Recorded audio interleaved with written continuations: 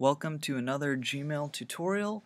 Today I'm going to show you how to create or add a recovery email. If your account ever gets hacked, you want to have a secondary email listed so that Gmail can send the change password info to that other email.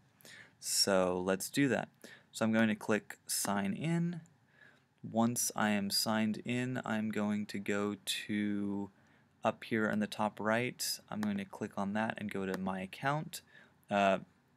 Alternatively, you could have just gone to myaccount.google.com and logged in from there.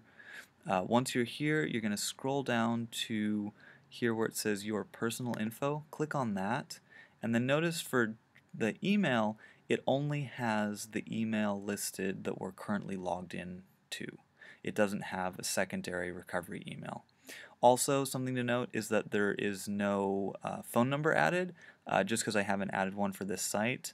Both the recovery email and a phone number are good to put in so that in case your account ever gets hacked, you have the ability to recover it from these two sources.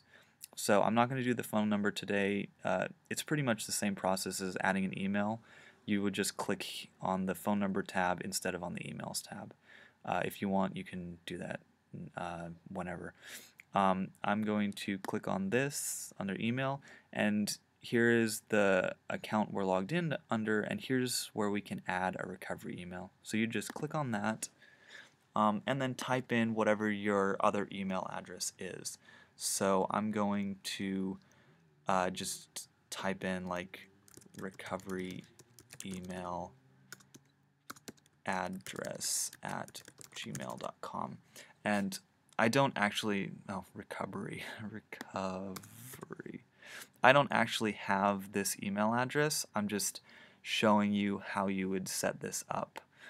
So you would click done, and then it would list this as your, that's definitely misspelled still, but whatever.